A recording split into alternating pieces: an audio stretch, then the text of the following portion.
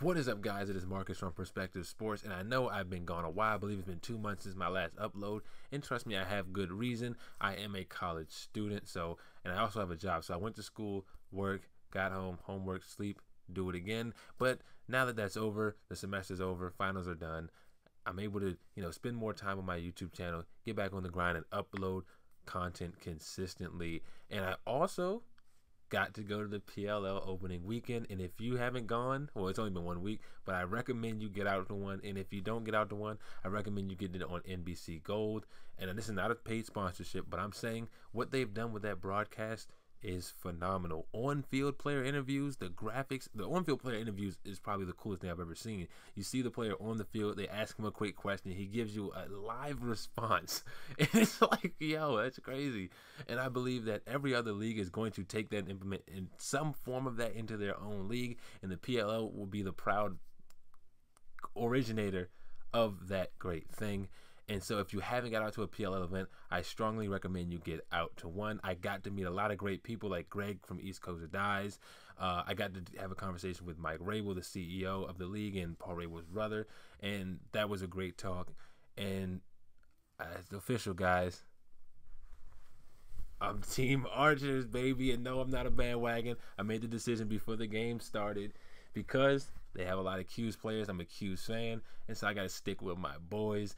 And so we did have a great first weekend. 2 games went to overtime, and 1 game was really close. And we're going to get into that right now. And so without further ado, let's get into the recap and how this is going to work. We're going to break down the 3 games that happened. Then we're going to go into the power rankings and then the top 5 plays of the week. And so let's dive right into it.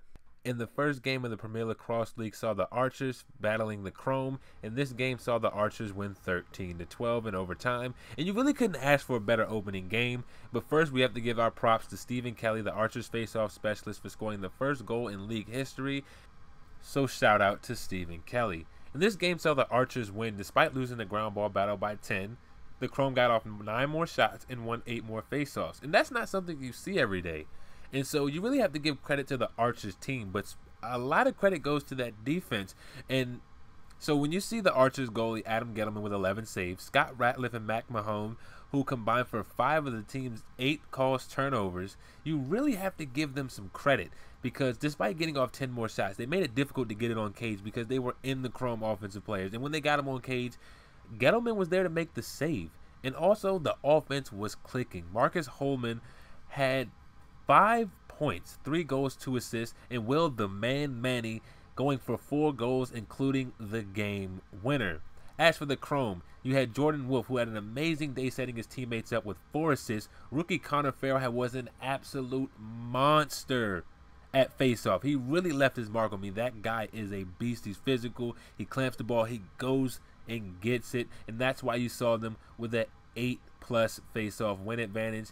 Ned Crotty, Justin Gutterding, and Jordan McIntosh combined for 7 goals of their own, but they did come up short versus the Archers in overtime. The next game of the day was the Whip Snakes outlasting the Chaos 15-14 in overtime. This was the second game of the day and the second game to go to overtime, so you can see the league did an absolutely phenomenal job with balancing these rosters out. But the one thing that stood out to me early and often in this game was how aggressive the Whip Snakes defense is. They swarm the ground balls. They throw the hard checks. The D-mids will get into the chest of the offense. Their attack road. They're definitely one of my favorite teams to watch. But you do have to give credit to the Chaos. Their defense ate a lot of shots for their goalie. But the Whip Snakes their intensity is something to be marveled at. That is a fun team to watch. And so, as far as the Whip Snakes, Matt Rambo had a great day with 5 points, 3 goals, 2 assists. Justin Henningberg, and Ben Reeves combined for 5 goals of their own. Drew Snyder buried the game winner in overtime. And as for the Chaos, they had Josh Bryan, Miles Jones, and Jake Ficaro combined for 10 of their 14 points. Blaze Reardon didn't necessarily have a great game. He struggled early. The Whip Snakes scored on 6 of their first 12 shots. The defense seemed to have a lot of miscommunications early, but they pulled it together as the game went on and forced overtime, but they did come up short on that Drew Snyder goal in overtime. And for the final game of the day, we have the Redwoods, who defeated Atlas 11-9.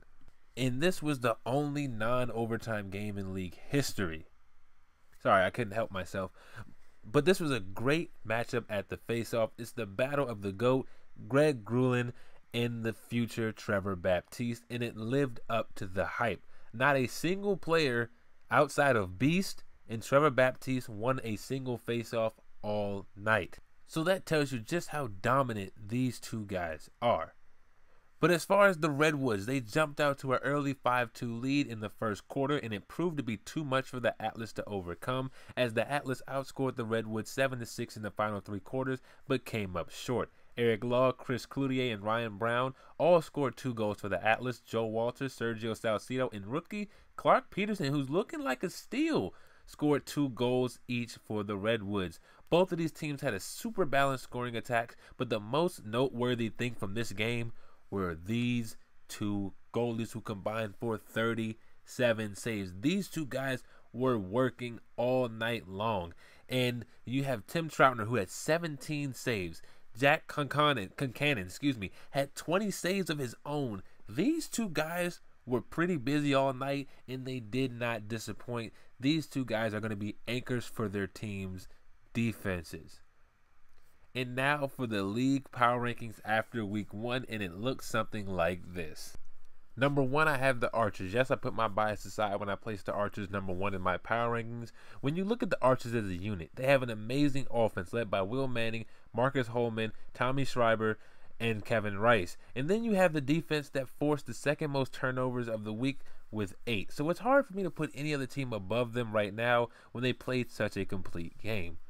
Number 2, we have the Whip Snakes, and I gave them a slight edge over the Redwoods because they're very similar teams. Solid goalie play, physical defenses, balanced scoring attacks, but the Whip Snakes intentionally really left an impression on me when their attack rides that make clears difficult, when the short sticks minis will get in your chest, the slides are there. The Whip Snakes are a legit team, and you could make a case for them to be number 1 in the league, but I just can't put them over the Archers right now. Number 3, we have the Redwoods, another complete team, balanced offense, great goalie play, defense that forced the second most turnovers of the week, tied at 11 with the Archers. They're a solid number 3.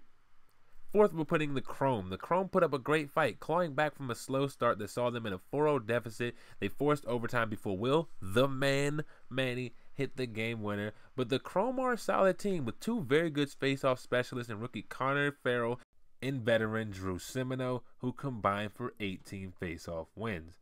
Coming in at 5, I placed the Chaos because that defense forced a league-high 11 turnovers, but it was a bad day from goalie Blaze Reardon, and overall the team went to overtime despite Blaze struggling, and it was against a tough Whip Snakes team, so to not have Blaze playing at his best or playing probably one of the worst games he's ever played, and he's probably never going to play that bad again. I mean, it was just a rough day. I'm going to cut him some slack there, but to go to overtime with that Whip Snakes team, I can't put you but so low, and so I'm going to put them at 5. Coming in at number 6 is Atlas, and this is where I believe they belong at the end of week 1. Defense made a handful of mistakes, were bailed out by the excellent play of Jack Concannon. The offense does, I will give them credit, seems more structured and set-based than most teams in the league, and it showed as 3 guys had 2 goals. McArdale finished with 3 assists, but the defense does need a lot of improvement, and so I believe they're the 6th best team in the league after the first week. And to end off the video, we're going to have my top 5 plays of the week, and these are very difficult to compile, so I would love if you guys help me out. You guys can, tag me in some highlights on Twitter. The link's in the description below. Let me know, hey, I think this belongs in the top 5. Make my job just a little bit easier. Help me out here and there. I may miss a couple of plays, and so be sure to make sure to check out the top 5. I'm going to sign off here and let you see the plays. See you next week. I'm out. Joel Tinney splits through, gets the shot away. A big collision there. Knocks Tinney's helmet off as he found Garrett Apple waiting for him. Redwoods take it to the house and take the lead 8-7. Defense to offense. They're Brent Adams, opportunistic. Dennis shooting the ball today. And quickly in front and through the legs. Ty Thompson with his first in transition. For Carl, loads up a 2 and scores. Jake Fracaro cuts the Whips lead in half. On attack.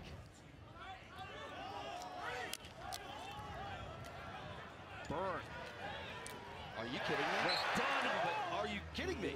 The double team, he swims through that, maybe pins his stick against his chest, I don't know. Gets his hands free and lets it go. 10 seconds on the shot clock. Oh! Holman, he scores! What a play from Marcus Holman.